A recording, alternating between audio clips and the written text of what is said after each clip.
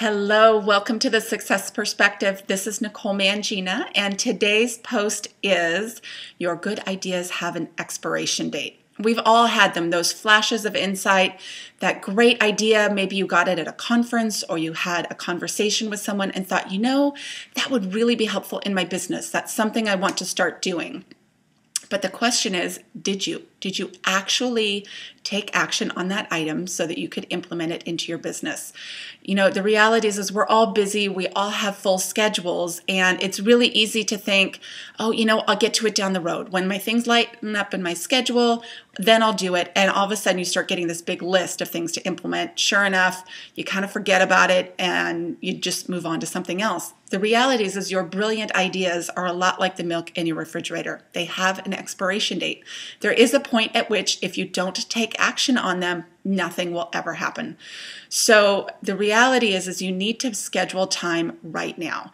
Once you get that great idea, take action on it today. There's never going to be enough time. It's up to you to decide, I'm going to make time because this will benefit me. So pick one small action you can take today that will propel you towards that goal.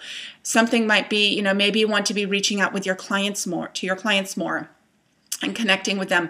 Create a simple Word document and a checklist so that you can start, keeping track of the people that you're staying in touch with. Write their name down each time and carry that checklist with you so that it kind of keeps it top of mind. Hey, I need to be calling people. That was my goal. That was my great idea to implement, is staying in touch with my clients, calling them, all of that great stuff.